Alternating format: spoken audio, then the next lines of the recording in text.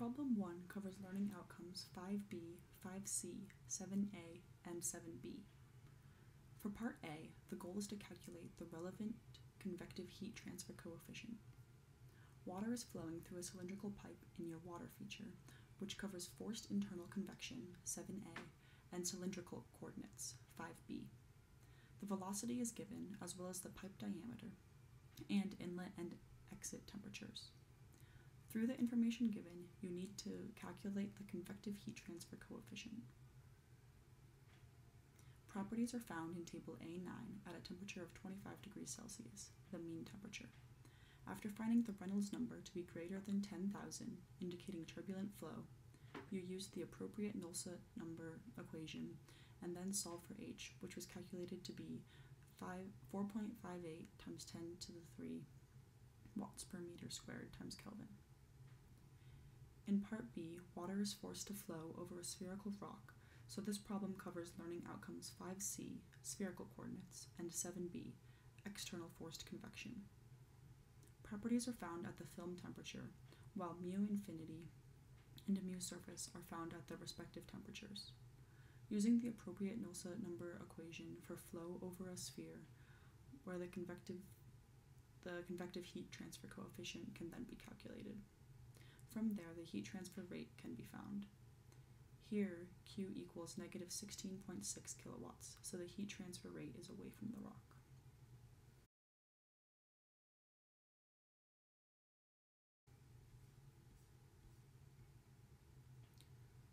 Problem 2 covers learning outcomes 7C and 7D. In boiling water, you see that the change in excess temperature is 7 degrees Celsius, so this is a nucleate boiling problem covering learning outcome 7D. After finding the water properties at the saturation temperature from Table A9, you plug them into the nucleate boiling equation, and you get a nucleate boiling flux of 48.3 kilowatts per meter squared. In Part B, you see that you are allowing a horizontal hot plate with water properties to cool, so this is natural convection, which is learning outcome 7C. The film temperature is the temperature that you get the fluid properties. After finding the Rayleigh number, you use the correct Nolsett number equation and then can solve for the heat transfer rate after calculating the convective heat transfer coefficient. For this part, Q is equal to 367 watts.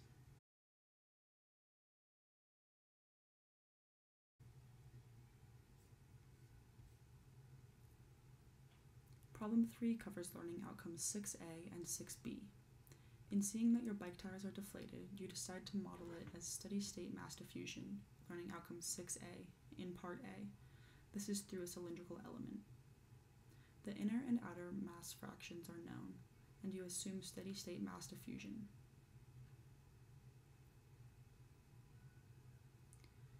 Then you use the mass diffusion equation for a cylinder and find the density at the given temperature. The mass diffusion rate that you find is 5.72 times 10 to the negative 10 kilograms per second. In Part B, you assume transient mass diffusion in a semi-infinite medium, learning outcome 6B, and therefore use the error function equation to calculate the mass fraction after the specified time and with the specified thickness. The mass fraction of N2 that you find is 0.0913.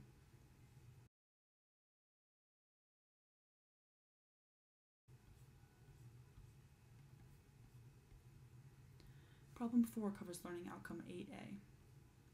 This problem covers this learning outcome by modeling a double pipe counterflow heat exchanger with a heart. The hot and cold specific heats can be looked up in Table A9 at the specified temperatures, assuming the fluid is similar properties to water. From there, the C constant can be calculated.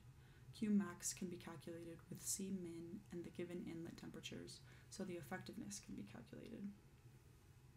Then the NTU equation is used so that the overall convective heat transfer coefficient is found. Here, U equals 373 watts per meter squared times Kelvin.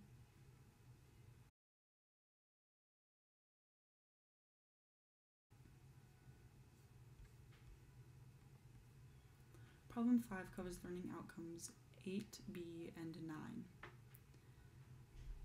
This problem covers learning outcome 8b as a membrane is used to separate CO2 from N2, so this is a unit operations mass transfer. With the given information, the composition of the retentate stream is found, so that the partial pressures of CO2 in each stream can be calculated. The pressure of CO2 in the permeate is found by finding the flux of CO2, using the log mean partial pressure driving force. This problem also covers learning outcome 9 because solver is used to find the pressure of CO2 in the permeate, so numerical methods are used. Numerical methods can make this problem solvable due to the complexity of solving for a term in the log mean driving force equation. The pressure of CO2 in the permeate stream is calculated to be 12.5 kPa.